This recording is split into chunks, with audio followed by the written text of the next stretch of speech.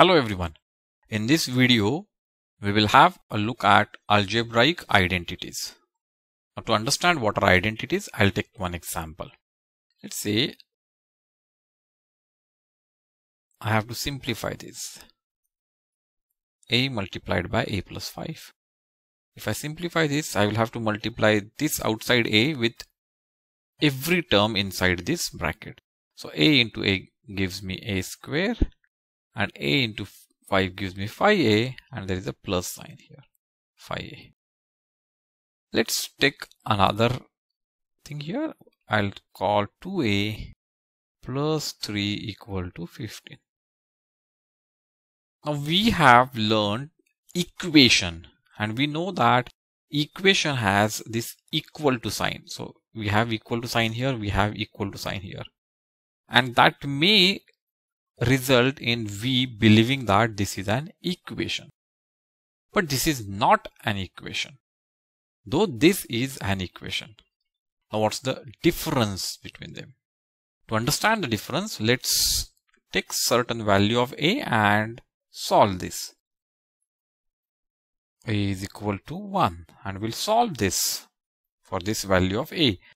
We will solve LHS as well as RHS. So replace a is equal to 1 in LHS, I get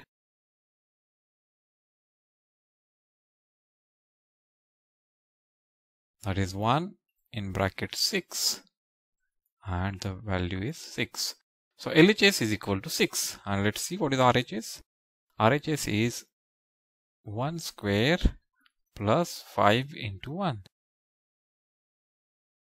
which is equal to 1 plus 5, and that's also equal to 6. So we see that both LHS and RHS are same, 6. So 6 is equal to 6. Very good. Let's replace a is equal to 1 here. So my LHS would be 2 times 1 plus 3. That is 2 plus 3, and that is equal to 5. Whereas my RHS is equal to 15. And they are not equal. So definitely a is equal to 1 is not solution of this equation, or we can say that this equation does not hold true for the value a is equal to 1. What about a is equal to 6? Let's do this. LHS is equal to 6 into 6 plus 5, which is 6 into 11, and that's equal to 66. And RHS in this case is 6 square plus 5 into 6.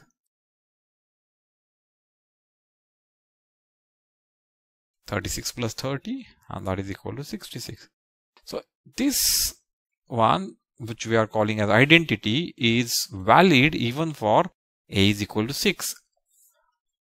And here let's see, and it is equal to 15, and we know RHS is equal to 15. So yes, they are equal, and hence a is equal to 6 satisfies this equation. What I'm trying to show you that in case of equation, the equation is satisfied for limited values of variable. In this case, it is only 6. This equation is valid only for 6. If I take any other value of variable a, this equation would not be valid. Whereas in this case, I take any value of a, I take 1, 2, 3, 4, 5, 6, 7, 8, any value of a, we will find that LHS is always going to be equal to RHS. The reason is very simple, because we have just simplified the left hand side to get the right hand side. And that's the main difference between identity and equation.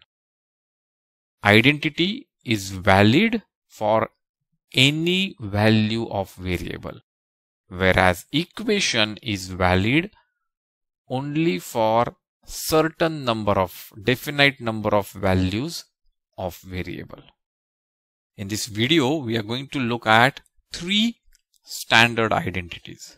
The first one is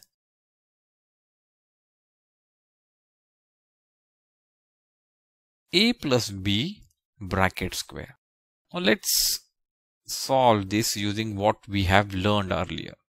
So a plus b bracket square is same as a plus b multiplied by a plus b. And now we know we have to multiply this term individually by first a and then by b. So it would be a into a plus b, then the plus sign here, plus b into a plus b. And now again using distributive rule, we can multiply each term inside the bracket with the term outside the bracket. So it would be a square plus ab plus b into a is ba plus b square. Now we know that ab and ba, they are same. Because it is a multiplication, a into b is same as b into a. So I'm going to write this b into a as ab. The reason ab is same as ba. And now I get these are like terms. So like terms I can add. I will add the coefficients and will keep the non-numerical factors as it is. A square plus coefficient here is 1, here it's also 1, 1 plus 1 is 2. 2ab plus b square. And that gives us our first standard identity, which is a plus b whole bracket square is equal to a square plus 2ab plus b square. Similarly, we'll see the second identity. The second identity is a minus b bracket square. First we had a plus, here we have a minus b. We'll solve it same way, a minus b multiplied by a minus b square. So multiplied by itself 2 times. So now it will be a multiplied by a minus b.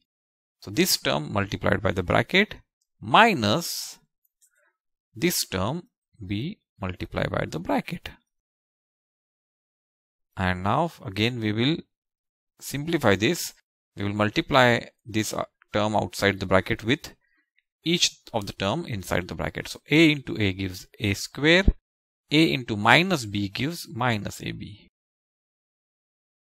Minus b into a gives minus ba. And minus b into minus b gives plus b square.